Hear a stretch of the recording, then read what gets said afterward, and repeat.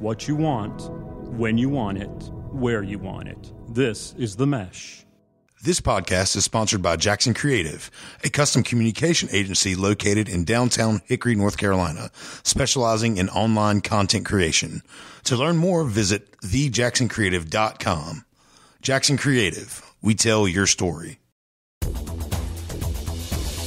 What you want, when you want it, where you want it. This is The Mesh. Footcandle Films.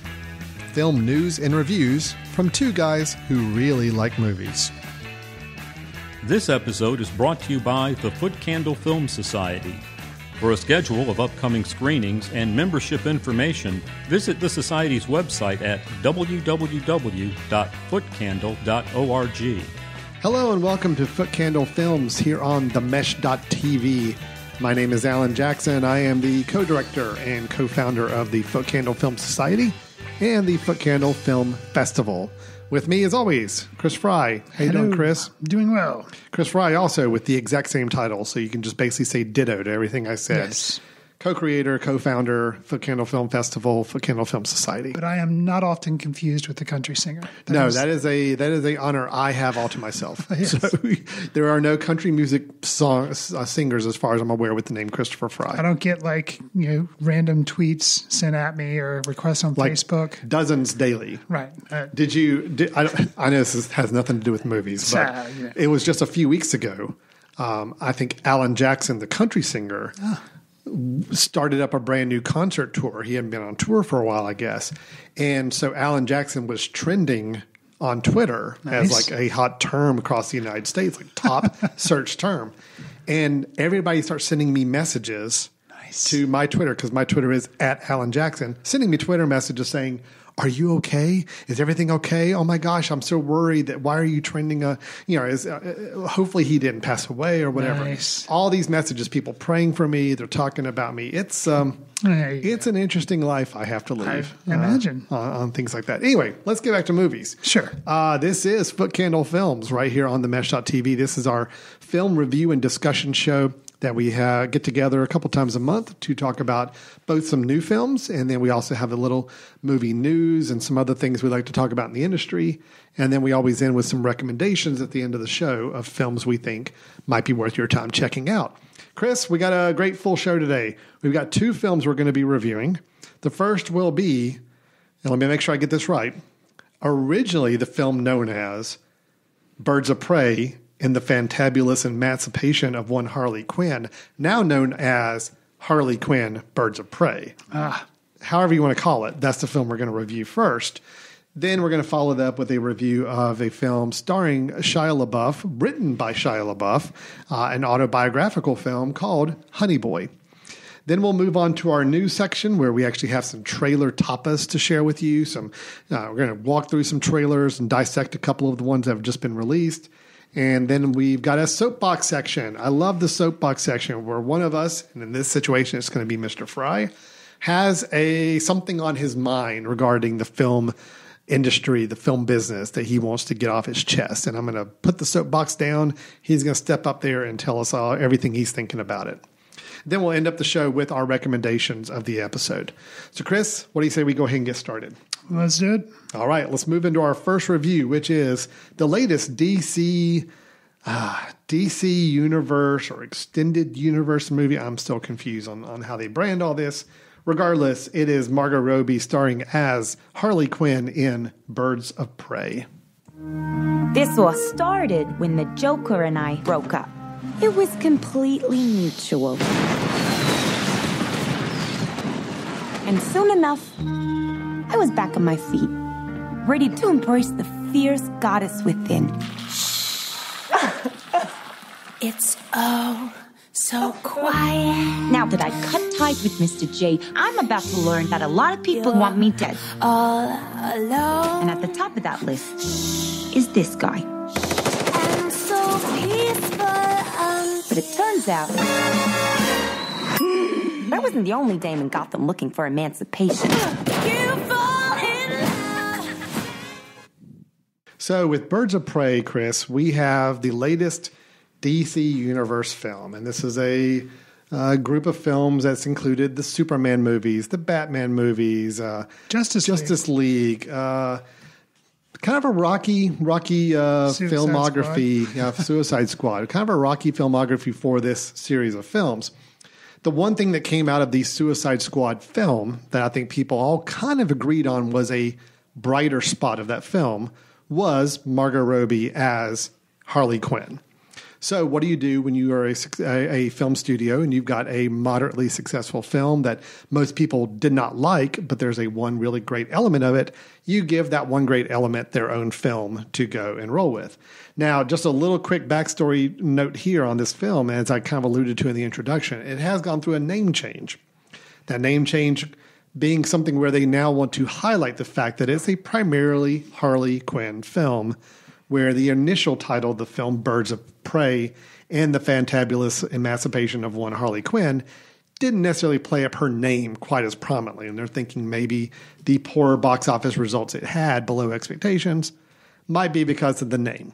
So, Chris, my question to you, was the name the problem with this film, or were there other things that might have been impacting the box office returns in your mind? Or do you feel like the box office returns, it being lower than expected, are not indicative of how much you might have enjoyed this film? Tell me where you fall on this. I mean, I guess I'm not surprised the box office returns are lower. It's a female-driven comic book movie, and, fanboys tend to, like they raged against Wonder Woman, even though critics liked Wonder Woman. They were mad about some things about that. So, yeah, Suicide Squad, positive on Harley Quinn. They spin off and have her own movie. I think the naming of it, I understand why they did it the first way, because that's kind of a very Harley Quinn thing, is to be kind of long and confusing and rambling. Renaming it, I think is probably what they, probably wise, I guess, to call attention to the fact that, yes, this is a Harley Quinn movie. And actually, I think it was the right thing to do, because the whole Birds of Prey element for me really held this film back, I feel like. I think the script probably had a little bit to do with that, maybe. Not being familiar with, I know this is based on a comic book kind of run or whatever, but not being, I know that, and that's all I know about it. Not being familiar with it, I felt like the film suffered from what, for lack of a better term, I'll say the script blender effect, which is where you take a recipe of actors that are well known, known characters that audiences are going to know, fanboy goodwill, and a story from a comic book run. You hit blend and throw the mixture up on the screen and see what happens. And plot and story usually suffer from that, and that's what I felt like this film was. Margot Robbie as Harley Quinn, complete dream casting. I still think she did an excellent job with what she had to work with. Agree with you there. You'd mentioned she was the bright spot in Suicide Squad. If she hadn't landed an Oscar nomination for I, Tonya, and recently for her supporting role in Bombshell, I'd actually be kind of worried for her that she would be typecast as Harley Quinn forever, because she does such a good job. It's kind of hard to think that anybody else could ever do Harley Quinn because she's doing such a good job. So, in the scenes where she's having fun and story's not that important, yeah, okay, I could enjoy the movie. But yeah, there were definite problems with it, and I can see why people aren't just heralding this as an awesome movie. Yeah. So it sounds like we're on a similar page with this. I will say I had a moderately good time with this film. There were enough interesting, fun points to keep my attention. But the biggest problem, and you hit right on it, is it was the story, the script. It was, I still can't tell you exactly what the plot of this film was. And part of the problem is they're trying to do too much in the film by introducing too many different characters and having each of them with their own little subplots. And it just made for kind of a confusing mess where, honestly, we just wanted to spend time with Harley, right? I mean, that's pretty much the idea. Well, then that's what you're expecting to do, because despite what the title may or may not have been, in all the previews and everything, you see her. You see Harley Quinn. So. I don't understand why this couldn't have just been a solo Harley Quinn movie, and it would have been fine. It would have been a good, fun enjoyment. But trying to pack so much of the plot and story and so many machinations of, well, we have to get this diamond, and it has to go this, but now this person's gone, and we got to go find that person to help us get that next thing. It just got to be too much, and it was really just stitching together some fun set pieces. There were some great fight scenes I enjoyed that were kinetic and interesting. But it was all stitched together with just, why is this character now involved, and why are we doing this, and where are we going with this? Well, that, I think it's indicative of DC's problem to begin with. They were too impatient to try to play catch up to Marvel. Yep, so instead of giving each character their origin story, they went ahead and had Justice League, and then after the fact gave Aquaman his own movie. Yeah. They were too rushed. I agree. I think this movie could have served as a single standalone Harley Quinn movie. And then if it was successful, say, okay, let's give her a sequel where we introduce the whole Birds of Prey aspect. But they're not patient. They're wanting a franchise. They're wanting to build characters quickly and to grow a film universe. And I agree. The moments it was all Margot Robbie as Harley Quinn, it's basically DC's version of Deadpool. Correct. It is a little bit of breaking the fourth wall at times. It's kind of, you hear the narration, in her head of her narrating what's going on. She's this very kind of loose cannon character, but she plays it so, just like Ryan Reynolds, I think, really gets the Deadpool part. I think Margot Robbie totally gets this character, and it's fun when you're just following her and kind of involved with her storyline. It's just, unfortunately, out of this hour 50 long minute movie, a good third of it is trying to do a whole lot of other things with a whole lot of other characters that you really just don't care about at the end of the day. Well, and you mentioned trying to become the female Deadpool, which I think is something the actual comics have been accused of recently too. Mm-hmm. As far as her role in the DC universe, trying to mirror too much Deadpool. And I think Deadpool actually has a character that then references a female character that's now like the female Deadpool that kind of makes fun of Harley Quinn. Anyways, I thought it was interesting going to this film. It was rated R. Suicide Squad was PG-13, and that kind of set me on okay, they really were trying to adult it and make it Deadpool. And I think, I don't know, I just think that was kind of a mistake. Just too much trying to carbon copy. You mentioned the characters. Let me just say on that. This film did not need to be rated R. It could have been, to me, no, it didn't have to be. It could have been just as enjoyable. It didn't have to be. No. I'm saying with the language it definitely was rated R for the content. You. I'm saying, but it didn't have to be a rated R They film. needlessly threw in a bunch of swear words and stuff. Yeah, I think that hurt the box office. I think they assumed that just because Joker was a big rated R film, but that was a whole different type of film. Right. This is a true comic book movie, and they should have let it be PG-13. All the profanity and the just over-the-top extreme violence was unnecessary to the film. You could have had just as good a time with the film. Unnecessary unless you're trying to copy Deadpool. So right, but obviously it didn't quite hit the box office they were looking for with that. Absolutely but back onto the film itself. Sure. I think visually it was a fun movie to watch. I think it had some great fight sequences. I think the use of music was really good. The different needle drops it had.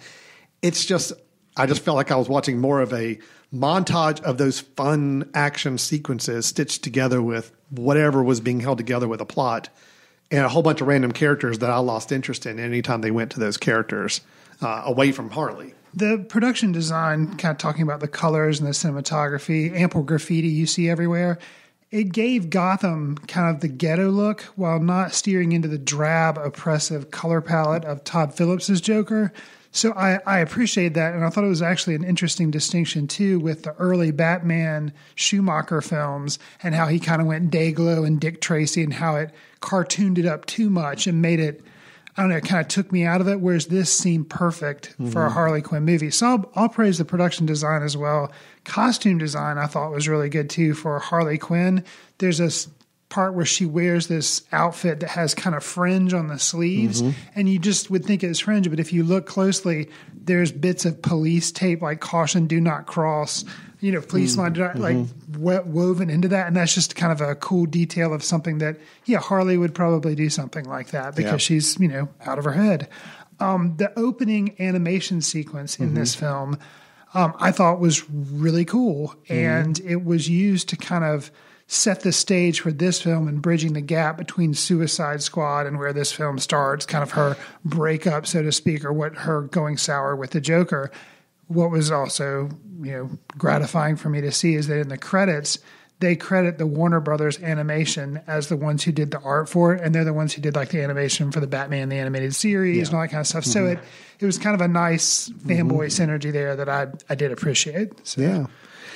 this film had enough fun moments. I will say I kind of came away saying, yeah, it was okay. It was fine. It was a serviceable film. I wish they would have gone full tilt into the Harley character. I wish they would have stitched together a little smoother, cleaner plot and story to follow.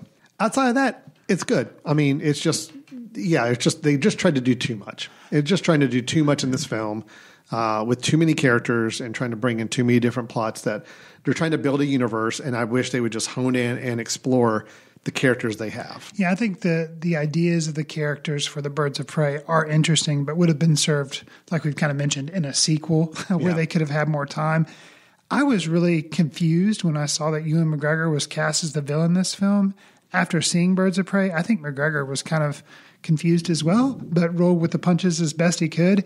But I didn't like him in this, and I usually universally like Ewan McGregor. I didn't find him to be a convincing bad guy. I didn't really find him scary. I actually really liked him in this. A fool.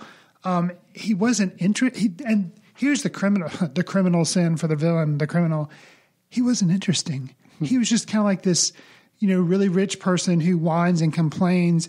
And then at the very end of the movie, he puts on this black mask and you're like, okay, but that just makes you look kind of like you're going to a Day of the Dead festival in Mexico. Like, there again, I'm sure there's lots of comic book explanation and fanboy service, and they maybe appreciate it more than I do. But to me, it just seemed kind of silly. I liked it only because I like seeing Ewan McGregor play a very different type of role than he normally gets to play. To get to go over the top and to be goofy and silly and kind of a little bit of just a dumb, petulant villain. I think he was having fun with it. Now, whether or not the role was very clearly defined for him and he was giving a lot of direction of kind of where to go with the character, probably not. It did seem to be a little all over the place.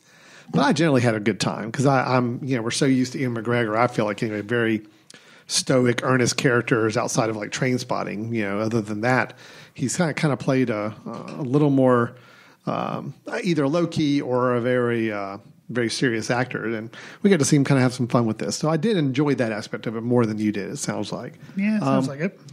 But overall, I just feel like this movie could have been a lot more than it was.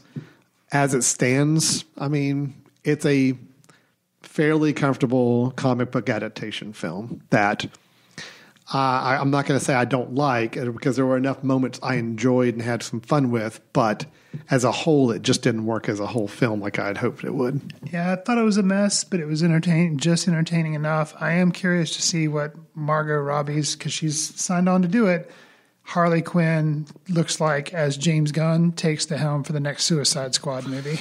I'm curious to see what all that, because she, her name is up there. She's doing it. So I'll be curious to see how that plays out. Okay, fair enough. Well, that is what's now referred to as Harley Quinn: Birds of Prey. Right. Is the film that you will see at the movie theater if you were to go out now and try to see it. That is, and we didn't even mention, director and other things. Honestly, there wasn't enough in the direction to really stand out for me to say that, I want to give too much credit to the director or producers. I think you said production design, I agree, was good. But we do have Kathy Yan, who was the director of the film. Again, competently done, but nothing that really just blew me away. Nothing that was really visually terribly interesting outside of the actual production design to watch and the costumes that we saw. So, all right. Great. Well, that is Birds of Prey, Harley Quinn, Birds of Prey, whichever way you want to look at it. Let's go ahead and move on to our second review, and it is the film Honey Boy, starring and written by Shia LaBeouf. Hello? I wish I was a little bit taller. I wish I was a baller. I wish I had a girl who looked good. I would call her.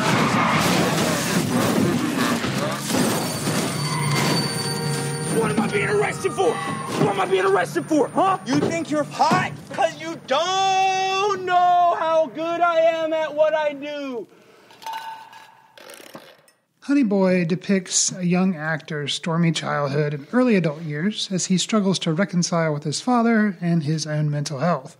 The story mirrors the film's writer and star Shia LaBeouf's own life. Coming out of last year's Sundance and Toronto International Film Festivals, the film generated quite the buzz. The fervor subsided, and some now cite the film and the acting therein as one of the Oscar snubs of this year. Alan, what was your experience with the film, and do you feel like it was deserving of any nominations? So my feelings on the film are mixed. Okay. But you asked about any awards or recognition. So I will say this. I think there were two really, really good performances in this film. Okay.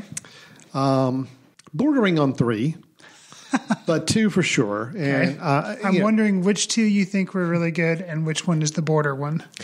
I will say that I thought So I know what one of the good ones is. Yeah. So a little background to you. We've got a film that is written by Shia LaBeouf and is about his life.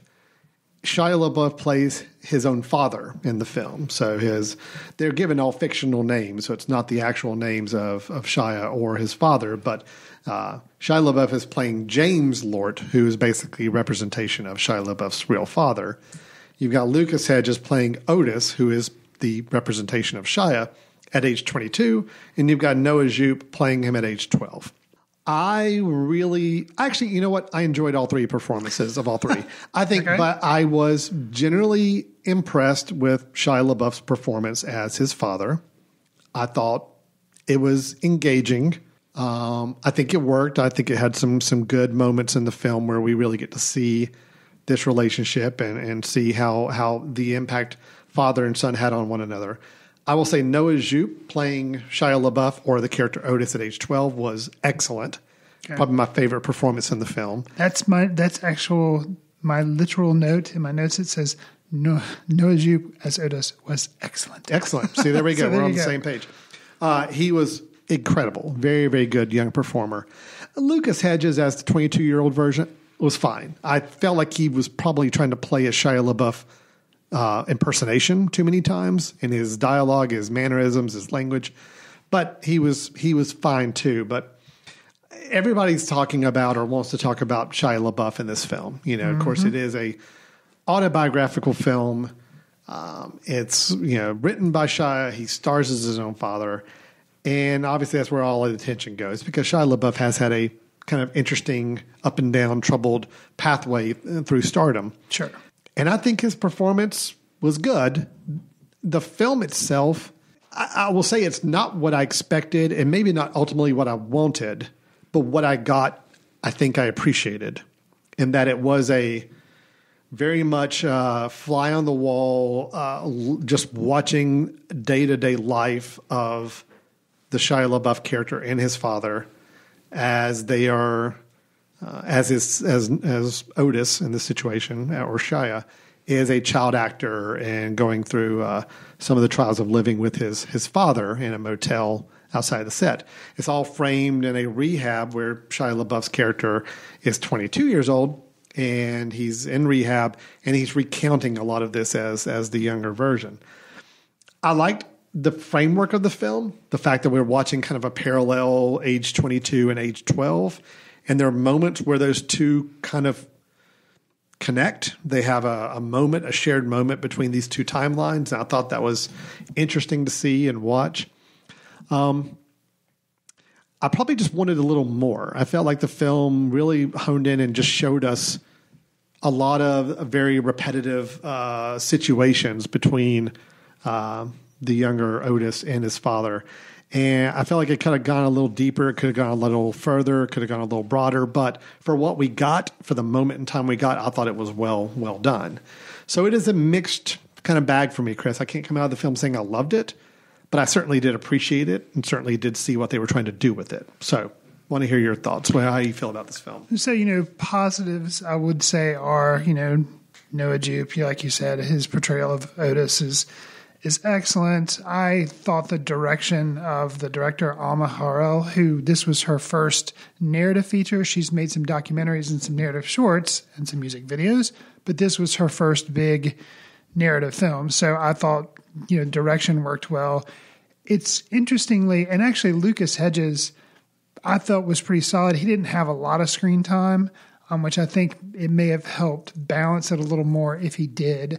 But the stuff he did of, managing to portray a lot of LaBeouf's mannerisms and actions, vocal tics, like his rages and stuff unfortunately, Mr. LaBeouf has been on the internet, yelling and screaming a lot. And I think a lot of that, he kind of managed to capture some of his manicness. So all that worked. Interestingly enough, and I'm not saying it was a weak part, but LaBeouf, he's always been an actor I've been interested in, but his portrayal of the dad, his own father, came across a little bit too on the nose as an abusive father. I didn't see a whole lot of nuance, and maybe that's the point. Maybe it's just like he's nothing but a monster, but there are some aspects of the film that make you think like, no, there should be a little bit more shading here. And I think that comes down to probably the script.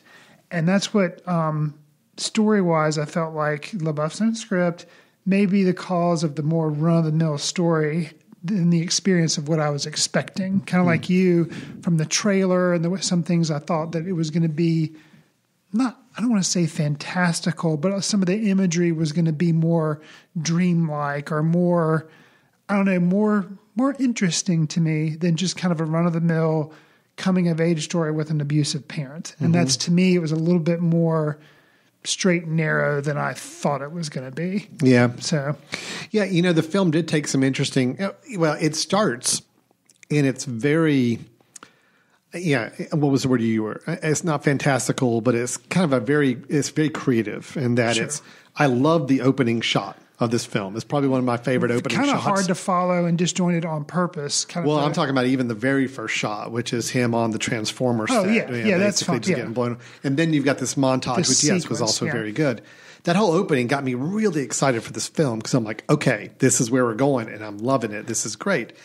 And it did kind of fall into a very traditional, just father-son narrative after that point. Right. It would have moments where it would go a little bit more into the fantastical side, and I appreciate those moments, but they were few and far between, and they were never as effective as they were in the first 10 minutes or so of this film. Agreed. So that was a little bit of a disappointment for me. So I wish they kind of would have picked a style and kind of gone all in on that for the whole film, as opposed to reining it back into a very, very traditional, little bit melodrama type of environment to it. So there were a couple scene moments that I will say, really honestly, were just great scenes. We have a great moment, Noah Jupe primarily playing this part, where he's speaking to his father, but yet you don't know if his father is actually able to hear him or not. And he's speaking to him from outside the room. Right. And he's really opening his heart up, and he's really saying the things he's always wanted to say to his father. And there's a moment where you feel like, although it's in that dreamlike state, where you feel like maybe something was going to go the right way, and it didn't. And it was it was a wonderful scene, though. Yeah. And then there are a couple scenes, even though I don't necessarily say that I thought that Lucas Hedges was the strongest part of this film, but I do think some of his scenes in the rehab facility were really well written as individual scenes. He has a moment talking to a counselor. They're arguing about whether or not he's actually acting right now or whether this is truly real. I'm like, yes, that's very raw, open dialogue that I'm loving hearing there. Couple moments with that, and then him working with his probation officer, starting to kind of come to some sort of realization that his father is at the root of a lot of the issues that he feels like he's still raging against right now, and kind of forcibly coming to that realization. So there are some moments of the film I think really, really worked and are really, really pretty amazing.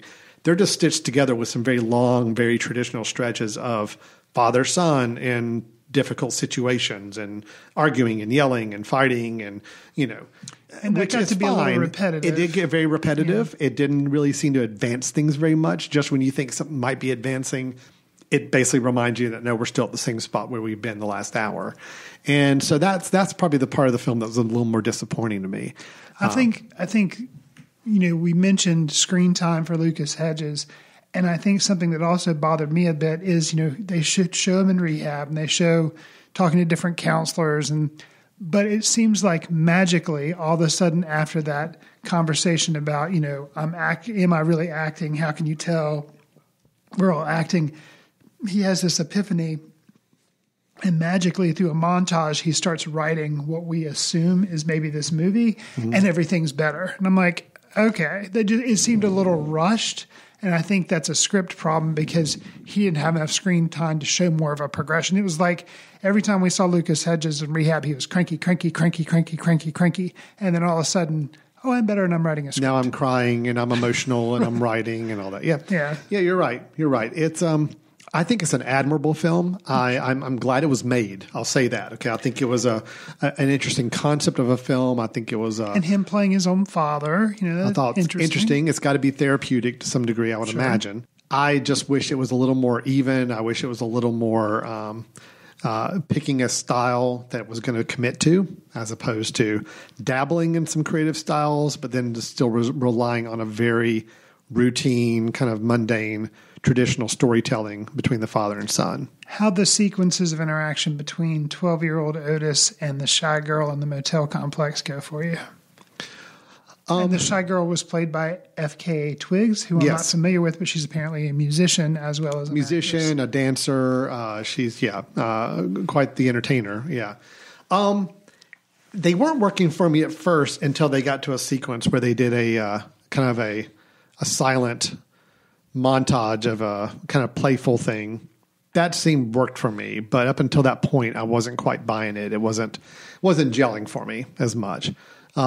It had some interesting moments, and again, I think this is a film with great moments. I just wish the moments were stitched together with things that made them make sense. Yeah, that one moment you're talking about kind of pantomiming and stuff, that worked for me. That was a really good scene. But outside of that, some of the things that took place in a hotel room, it was kind of confusing to me as, okay, what exactly is, what are they meaning for me to get out of this? What am I supposed to be thinking is the relationship here? And maybe that was on purpose because maybe he as a 12-year-old is actually confused as to what's going on here. I think he was. But it was very unsettling and squeamish to kind of watch. But. Well, there's a moment too, and again, I'm going to do this without spoiling anything necessarily for people that still want to see the film. There's a moment where he is there with a much older girl in the hotel room, and they are obviously having a good friendship or kind of a companionship or warmth towards one another. And he does go and get some cash out of the drawer and puts it in her hand. And, that's when I first saw that, I'm trying to process, the thinking there. But obviously it's something where that's what he's used to his father having had to do with any relationships he's had while he's been living with his father. That's what his father's kind of taught him. He even made a comment about it when the two of them were walking around together about, you're going to one day be a big star and you won't have to deal with just these prostitutes or whatever else. So he's kind of implying that that's what he and his son have kind of believed is if you're going to have companionship with somebody, you got to pay them. And I thought that was kind of an interesting touch. But it is one of those moments where it's not as clear, helping you understand exactly what the dynamics of the relationship are. Little unsatisfying, but I do love the pantomime scene, the miming scene of them playing in a baseball game, which happens with a pretty nice montage with a nice bit of music, and you just get some sense of joy for the first time that you've seen this child have. Yeah, actually, out of the whole right. film. So that was an instance, a brief glimpse. Yeah. So the film, I think, was an admirable film. I think it had a lot of interesting elements going for it, and it definitely was interesting to watch. It's just I felt like it was a little uneven and felt like a little repetitive and a little bit kind of tread water for an hour and a half and then get to some sort of ending that you kind of cram in the last 10 minutes or so. Yeah, for me, it was like the end result of sitting through 94 minutes of cinematic therapy session based on LaBeouf's real life. It was exhausting, more profanity than many Eddie Murphy's movies I've seen. This one probably sets the record, yeah. But it did come across as feeling authentic. Now, how much did he slightly fictionalize? I'm not sure. But, it did make it interesting. If it had just been a movie that he was in that was about a child star, you'd be like, okay. And it would have seemed very run-of-the-mill. But the fact that some of these beats have to be somewhat authentic, it did make it interesting. Mm-hmm, mm-hmm. So. Okay, so that's, it's interesting. I think lukewarm is probably the best way I can describe how I'm hearing our responses here. And that I'm going to recommend this film to people if they're interested in the subject matter, if they're interested in the story that's being told. I think it's a worthwhile film to see. It is a little different than the film I was probably expecting to receive. Sure. And I wish it had just been more consistent with its storytelling style. throughout the film and been more even with that story as well. Well, that is Honey Boy. That, again, is, as Chris mentioned, directed by Alma Harrell. It is her first feature narrative film. I believe that she's done some documentary feature-length films, but this is the first narrative one. And it did have some documentary style to it at times, almost a fly on the wall watching in a hotel room the two of them interact. It did feel very much like you're really spying in on conversations. So I think there's probably some of those documentarian skills that she was applying to the filmmaking here. Sure. Written by Shia LaBeouf and starring Shia LaBeouf as well as Lucas Hedges and Noah Jupe. So that is Honey Boy.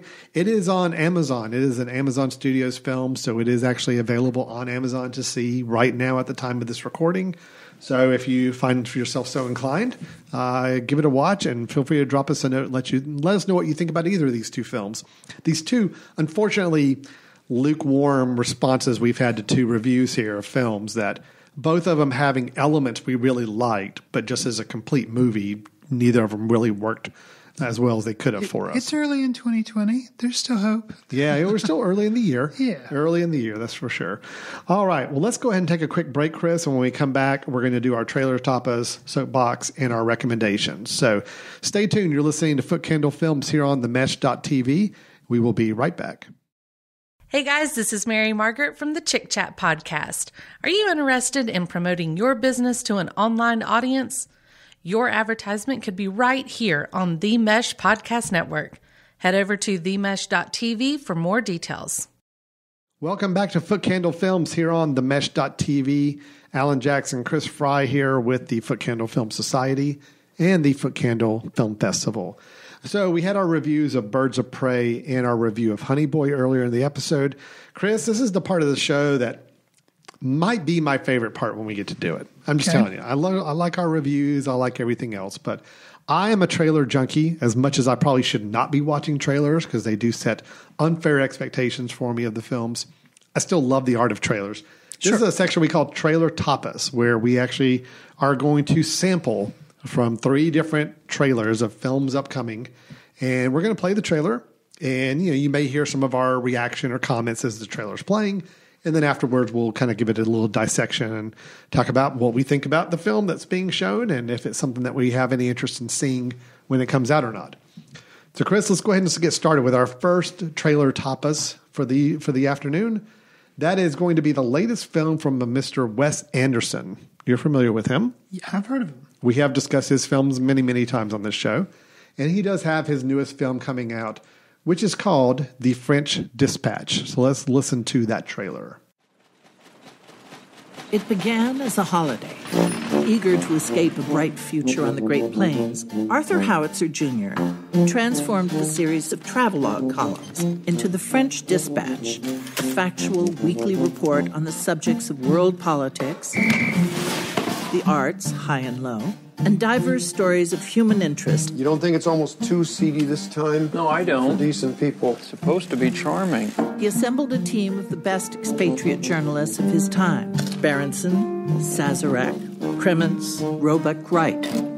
These were his people. Just try to make it sound like you wrote it that way on purpose.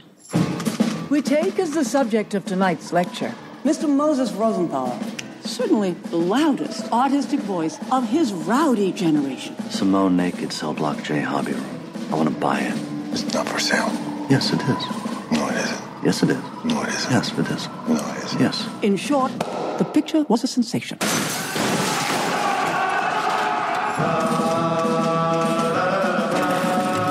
The kids did this. Obliterated 1,000 years of Republican authority in less than a fortnight. What do they want? Freedom. Full stop. I'm naked, Mrs. Kremens. I can see that. Lieutenant Nescaffier. He is the great exemplar of the mode of cuisine known as police cooking. The aromas of the kitchen cast a spell, which was to be mortally broken. As you know by now, we have kidnapped your son.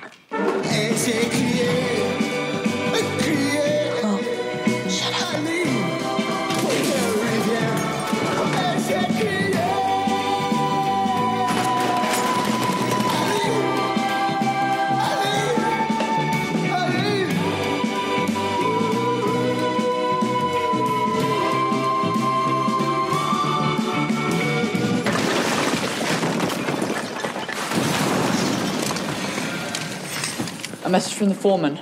1 hour to press. You're fired. Really? Don't cry in my office.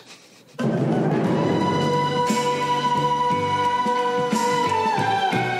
right, so Mr. Chris, we have discussed Mr. Anderson's work in the past.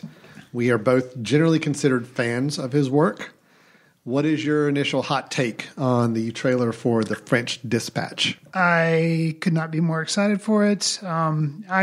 His trailers are some of the things that, a lot of times I worry that things are going to be spoiled for a movie. His movies for me are generally so rich and there's a lot of stuff in there that I don't feel like they can really be spoiled. Like, I think I know what this movie is going to be about, but it's vague enough that I think I'm still going to be, surprised, and I think I'm still going to like it. And, Wes Anderson is one of those rare people, too, that when you see such a cast, I mean, he's got, just tons of people, Owen Wilson, Bill Murray, just all these people in it, his usual cast of characters. But it doesn't scare me and think, oh, yeah, it's star-packed, but it's loaded with that, but then something else is going to suffer. Like, Dead Don't Die, we saw that. It was star-packed, and it didn't end up panning out that much for us. Wes Anderson is able to... He knows how to manage all the characters, all the talent together on screen. So I'm really curious. I mean, again, it looks great. I'm excited. I love the fact that, you could say that visually the film looks just like a Wes Anderson film, but this one seems to have a little bit more of interest to it, some black and white cinematography. Everything's still in a 4:3 frame. I think it was the same for a Grand Budapest Hotel as well. Some sequences were in 4:3 and then others were widescreen. Interestingly enough, the font used in this is the Grand Budapest Hotel font where it has little lights. Huh. It's like the letters look like they have little lights in them. And that's kind of how Grand Budapest Hotel's lettering Maybe there's was some done. connection there. Maybe there is. And then even some of this, the kind of the poster and everything is cartoonish looking. And that's kind of how Grand Budapest Hotel had some of that going on there. So I don't know if that's intentional. Maybe there is a linkage. And or it's just a motif he's all in It's just a love with motif. now, and people complain about Wes Anderson that that's all he is motif and nothing else. But you know what? I'm along for the ride. If it's entertaining, I'll still watch it. Yeah. Absolutely. So my big question out of this, I mean, it's got the typical cast of characters from it's almost like, I get the impression with Wes Anderson, he started years ago with a small rapport of actors, and he keeps adding to it with every film, and they don't go away. Right. So it's like they're still there. Tilda Swinton, still there. William Dafoe, still there. Edward Norton, still there. He's added Elizabeth Moss. And Timothy Chalamet. Yeah. That's my biggest question. I don't know if Chalamet... The only weak spot I'll give the trailer is Chalamet seems to be forcing the Wes Anderson motif a little bit. Just with his hair? Well, yeah. But just in his mannerisms. Where everybody else seemed to be more natural, he seems to be like, oh, I'm in a Wes Anderson movie. I've got to act all Wes Anderson-y. I hope that's not the case. I hope he shines... I'm curious if, he's going to be the next Jason Schwartzman, kind of the ongoing, or one of the Wilson brothers, kind of the ongoing character that's known in these Wes Anderson films. I don't know. Which it gives me hope Schwartzman is in this, but he is also one of the writers with Wes Anderson. So he's credited with doing some of the writing. So not that Wes Anderson isn't capable all by himself, but I think his movies benefit from having a little bit more of a balance when the writing comes into play. Agreed. Tony Revolio, who was in Grand Budapest Hotel, Angelica Houston obviously from Royal Tenenbaums and a couple others. Yep. Saoirse Ronan, also from Grand Budapest Hotel. Christoph Waltz. I don't remember Christoph Waltz being in a... I think he's a new one. I think. Good. So Christoph Waltz, Elizabeth Moss, and then Timothy Chalamet seem to be... Benicio del Toro. Benicio del Toro is new as well. Yeah.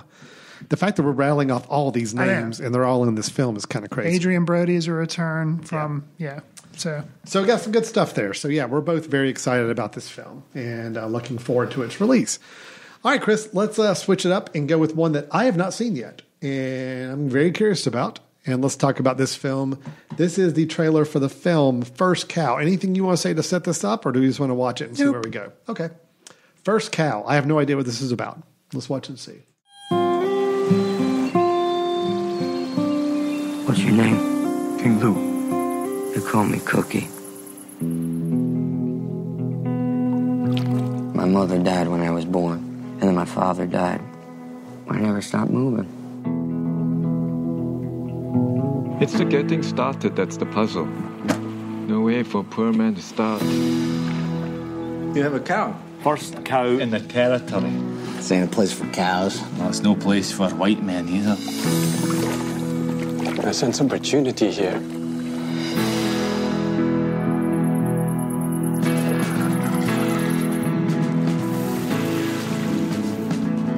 Good Lord, give me another. I'll give you 6 ingots for that last one. I taste London in this game. We have to take what we can when the taking is good. Seems dangerous. So is anything worth doing? A royal cow. Yet she barely produces a thing. Some people can't imagine being stolen from. And Soapy's one of those. We got a window here, Cookie. History isn't here yet. It's coming, but maybe this time we can take it on our own terms.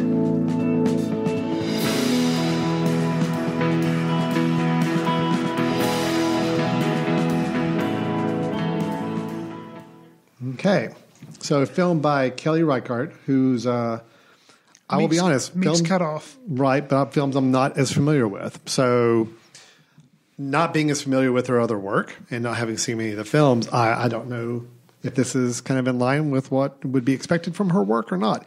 It seems to be a little more traditional a film, at least from the trailer anyway. Yeah, the trailer makes it seem like it'll be one of her more accessible films. A little more commercial Meeks films. Cut Off did deal with early colonial, Sure. wagon train type stuff. So time period, yeah, she's done stuff like this before, but it does have a little bit more humor than maybe you would expect from Kelly Reichardt. A little more humor, and there were a few more lines that were almost more like very commercialized, lines that people would say in a film that, I don't know, it just seemed to try to pluck at some emotion. So, I don't know. I'm curious. So I guess the idea of first cow, it's a cow from royalty? Is that the deal? I'm not sure. Or whether it was just the first cow to enter into this territory. So they just kind of, and so they get milk more readily because of this, or I'm not sure, but cinematography and storytelling are strong points of Kelly Reichardt, and I think this could maybe break her into more of the mainstream, maybe. And it's put out by A24. She's done Wendy and Lucy. Correct. Meeks Cut Off. Help me remember some of the others. Those are the only two that come to mind. I know she's done right a couple off the more top. beyond that. Yeah, I just can't remember what they are. So, but she's an interesting director, and I think maybe this could be her breakthrough film. And the fact that A24 distribution has a hold of it usually bodes well. But we'll see. So it's one that I'm definitely interested in. Okay. First Cow. That is coming up this year as well. All right, and the last one we'll do in our trailer tapas, Chris. This is one I'm really anxious to hear your thoughts on. This is the latest film from David Lowery, who you may remember did A Ghost Story. Mm-hmm. He did The Old Man and the Gun with Robert Redford. He did the Peaked Dragon remake, which was kind of an odd choice for him to work on. Did he do All Them 30 Saints? Was that David Lowery? I do not remember. Okay, we'll look it up while the trailer's playing and verify on that. But I believe he did. I want to make sure I'm kind of clear on his filmography. But this one got a lot of buzz when it was released just yesterday. The trailer was anyway. So here it is, the starring Dev Patel. This is The Green Knight.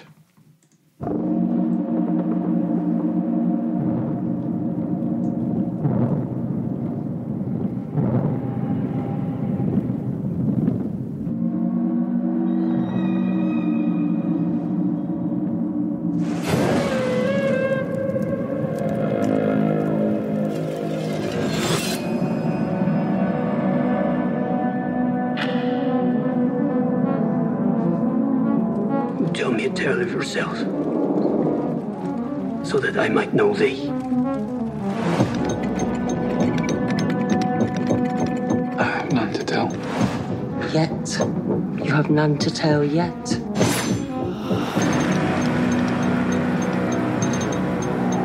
I fear I'm not meant for greatness. We all fear, but fear can be a gift.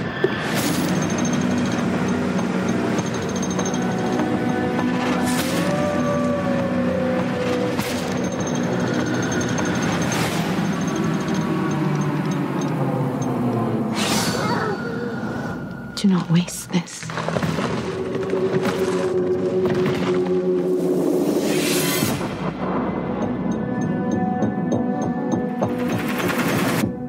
All right. So that's the trailer for The Green Knight. Yes, David Lowery did Ain't Them Bodie Saints back in 2013. And then did Pete's Dragon, A Ghost Story, and The Old Man and the Gun. So now we've got this film coming up. Dev Patel, supposedly it's the story of King Arthur's nephew or cousin or something, some relation to King Arthur taking place in the time of King Arthur, and the fabled Green Knight that he's to face. And very atmospheric trailer, very interesting visuals, especially in the beginning. You have the main character sitting in a throne, all of a sudden bursts his head in the flames, which is kind of a cool visual there for it. So I'm curious. What about you? What are your thoughts on this? Yeah, I'm curious. If you had just told me someone was making a movie of Arthurian legend and I'm not really, it sounds like a period piece, not really interested. David Lowery, okay. Then his cast, Alicia Vikander, Dev Patel, interesting. And the visuals from the trailer do look amazing and do look interesting enough to keep me awake in a period piece. So yeah, I'm definitely interested. And there again, I got to say, I'd forgotten this, but A24 is also responsible for the distribution of this thing.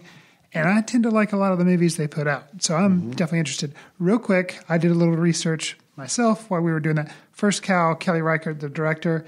Certain Women, she made in 2016. Night Moves, which she made in 2013. And then we'd already mentioned Meek's Cut Off and Wendy and Lucy. So that's a little bit more of her filmography there. Gotcha. All right, well, with The Green Knight, so we have other people in it. We have Barry Kagan. If we remember, he was from, he was in American Animals, film we really like quite a bit from a couple years ago.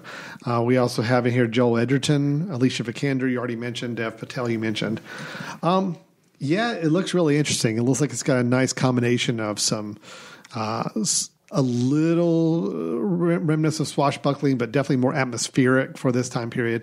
Right. But some interesting use of creatures and other things we saw in the scene too. So I'm really looking forward to this. I think this looks good. I'm a big fan of the King Arthur time period. I just don't feel like it's been well represented in film in quite a while. We had Excalibur, we had some of those films back in the 80s and 90s that I'm kind of a fan of. But we need a good King Arthur period film, and the ones we've gotten in recent years haven't been that great. So looking forward to this. I think this could be really exciting, very, very interesting, coming out in May of 2020. So don't have too much longer to wait for this one.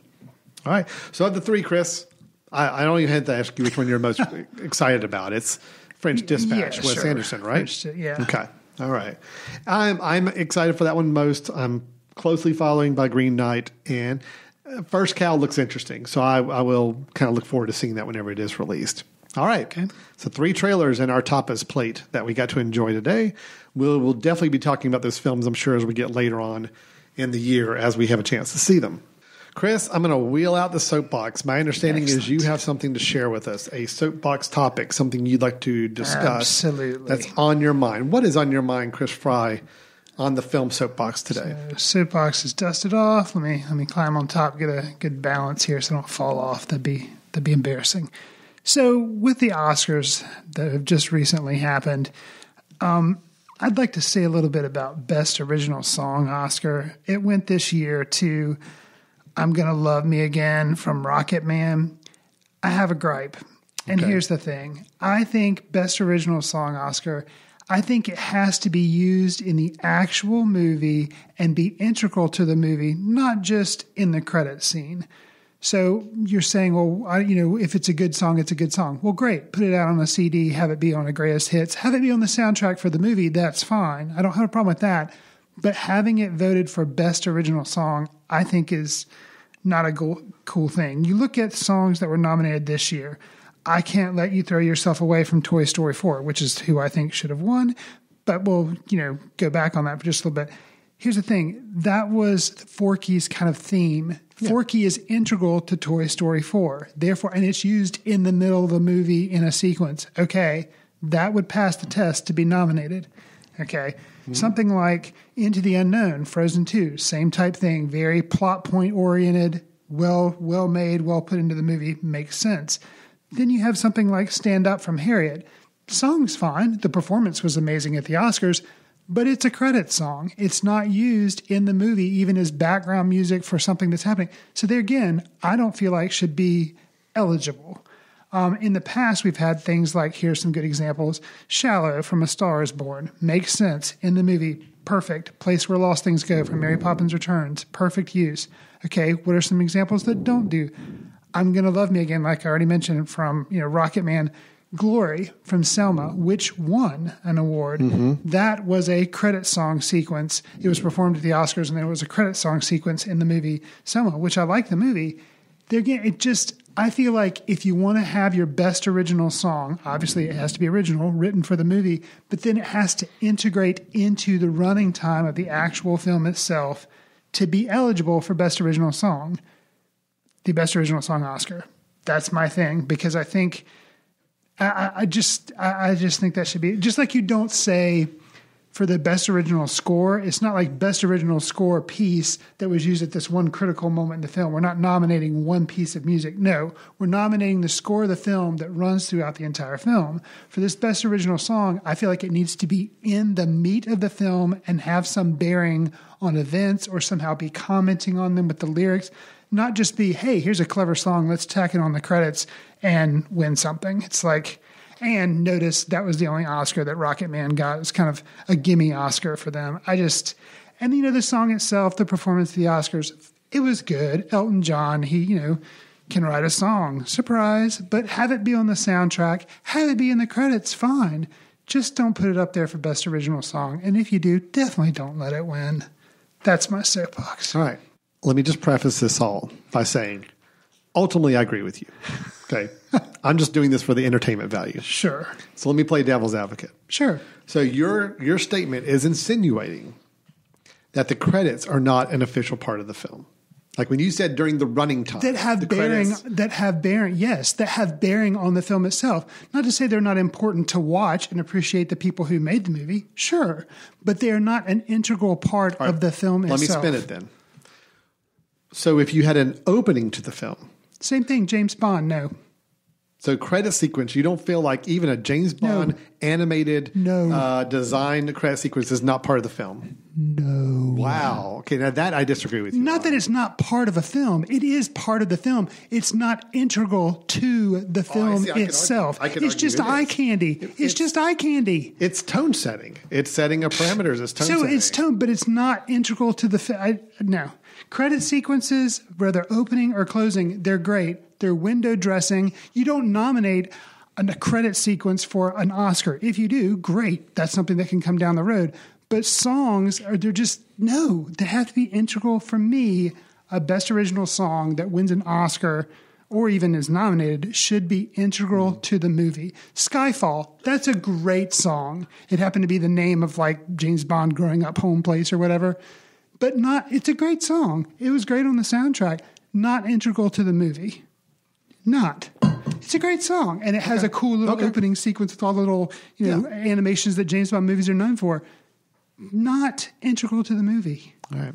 So I just like hearing you get fired up. And I think I'm the only one who cares about this. You hear people talk about all the other Oscar snubs and stuff, but yeah, no one cares about a Best Original Song except for me. Mr. Chris Fry. And does care. I think they need to pay a little of attention and kind of change what makes a Best Original Song. All right. But good. Well, there you have it. If you agree or disagree with Mr. Chris on the use of the Best Original Song category in its application to films, please write in your emails for or against Chris's opinion to info@themesh.tv, info@themesh.tv.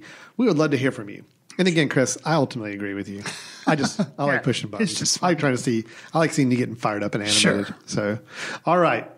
Thank you for the soapbox, Chris. No problem. Appreciate that. Always good. I should now we like put it back in the closet. A little bit. Now you've gotten off your chest. Do you feel a little better? Yes. Good. That's a therapy. It's a therapy thing we do here. So. Absolutely. All right. Let's go ahead and wrap up this show with our recommendations of the episode. And Chris, I'm going to make this nice and short. Okay. I've got nothing. That is nice and short. No, I really do. I would look back over the films I've seen in the last few weeks. I didn't really like any of them. Fair enough. I'm just, I can't, in good conscience, recommend a film. And I feel like I've already tapped the well of all of my favorite films or films I want to share with everybody. I'm sure in the next couple of weeks I'll stumble across something and I'll have another recommendation. But for today, I've got nothing. And I think it'd be a disservice to recommend a subpar film just for the sake of recommendation or dragging the bottom of the barrel of my film list. So I'm going to pass. Okay, fair enough. I feel like, you know what? If you're so inclined to want to see something, and I could not find a film of his I was really a big fan of, but go dig into the filmography of Shia LaBeouf after seeing Honey Boy and see if any of his, his career path, if you can kind of map them in relationship to the film we just saw of Honey Boy and kind of how that'll build out the story a little bit more. Again, I can't give you one to recommend because I looked at his filmography and I'm not really a big fan of any of his films either. So fair enough. Anyway, I'm going to pass. I'm going to take a mulligan this week, and I'll move on to the next episode. Okay. Chris, why don't you tell us your recommendation for this episode? So I'm going to recommend a film that came out kind of in late 2019. It was directed by Todd Haynes, who did Carol, so a lot of people know that film.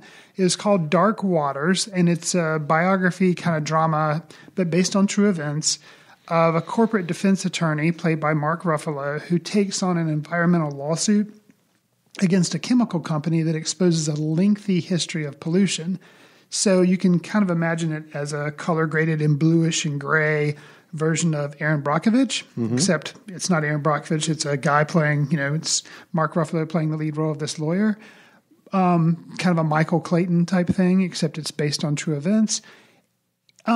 Something it is 2 hours, and you're like, oh, that's a long time. And it does, it's very deliberate, very slow paced, but something that it did that I thought was interesting was that it gives you little timelines along the bottom of the screen at various points saying like, this is a year after, or so many years before the litigation started. Now the litigation's starting. And then it kind of and it shows you how long and how slow, unfortunately, sometimes the wheels of justice turn. It was really interesting. It is heavy because this is talking about pollution, the effects it has on people in this small town. And DuPont is basically the industry and how with money cover-ups have happened. And it's heavy, but it is good. Mark Ruffalo gives a really good performance. Anne Hathaway plays his wife. And Tim Robbins is also in the film.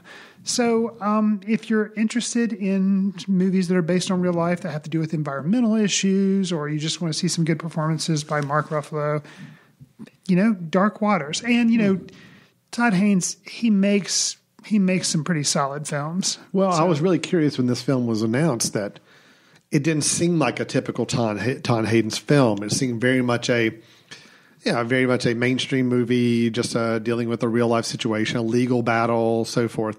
So to hear him do this was interesting on first blush. So you're saying the film is a good entry in his filmography. Yeah, and it is a very different entry. You're right. You have Carol, which is dealing about, forbidden relationships, and then I'm Not There, which is kind of the weirdo, crazy biography thing about Bob Dylan. And you had that one that we showed at a Footcandle screening, Wonderstruck, which is about a deaf girl and kind of through these time. To this day, the one Footcandle film we've shown at a screening I have not seen. I was not there for that screening. Okay, so he just, he makes interesting films. Is this kind of an odd entry as far as? Yeah, because it's not fantastical. There's no kind of unique. Doesn't have anything to do with music, Yeah. which is the Velvet Goldmine. He's been Bob Dylan. Even Carol, which was a relatively straightforward story. The directorial style was a very elegant visual style to it. Everything I see with Dark Waters seems to be very by the book, kind of telling the story. But maybe I'm wrong. Maybe it's not. So that's my recommendation. And I'll have to throw out there, we're not in the news segment anymore. We've already put that segment to bed. But I just saw, looking at his filmography, he has completed a documentary, no release date yet, but completed a documentary on Lou Reed and the Velvet Underground. Oh, no, that's going to be good. So no, I'm excited about that. Yeah, so not in the news segment, but I can already say I'm so in on that. No, that sounds really good. Yeah. Okay, awesome. Oh, now I'm more excited about that than I am about the film you recommended. I was recommending Dark Waters. But yeah. Okay. Whatever. Dark Waters. Wait for I want the Lou Reed documentary. Sure. All right. Well, great. Well, thank you for the recommendation. Thank you for kind of carrying the load for us this week, Chris, as I decide to opt out. But I will have a recommendation for the next episode. I promise. That's your homework, I will make a point to see a good film in the next 2 weeks that we're not reviewing that I can recommend, or at least go back and see a good film that I forgot about. So with that, we're going to go ahead and wrap up the show. We did our reviews of Birds of Prey. We did our review of Honey Boy. Both fairly lukewarm responses to both films. Great moments in each of them, just not enough to make either of them be really solid films that we can highly recommend. And then we had our trailers Tapas, and then we had Chris's Soapbox, and we ended with his recommendation of Dark Waters. So good show. If anybody, Chris, has some questions, comments, feedback for us in any way, shape, or form, how should they reach out to us? Send me your feedback on how great you think my soapbox was and how I'm right about the We're going to start a Twitter debate or an internet debate about the best song category. Sure. So send all that feedback to info@themesh.tv. You can also follow us on Twitter @FootcandleFilm. We're both on Letterboxd, where you can kind of track what we're seeing, and sometimes we give short reviews on there as well. I would be remiss if I did not mention the Footcandle Film Festival, which will be running this year from September 23rd through the 27th. I try to make plans to come join us in Hickory, North Carolina for that. If you're a filmmaker, we are still taking submissions for both screenplays and short and feature-length films, both documentary and narrative. So I might consider submitting something as well. All right. Sounds good. We would love to hear from you guys. So let us know if you have any questions or feedback that we can help respond to offline. And with that, we will plan on getting together for our next episode here fairly soon. We'll have a couple more movies to review and some news to discuss. So until that time, we're going to go ahead and sign off for Footcandle Films here on themesh.tv. Thanks so much. We'll talk to you next time. See you in the ticket line.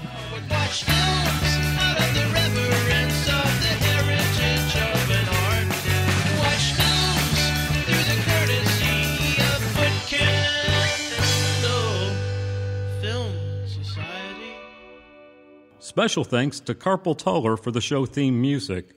For more about Carpal Tuller, visit www.carpaltuller.com. You've been listening to The Mesh, an online media network of shows and programs ranging from business to arts, sports to entertainment, music to community. All programs are available on the website as well as through iTunes and YouTube. Check us out online at themesh.tv. Discover other network shows and give us feedback on what you just heard.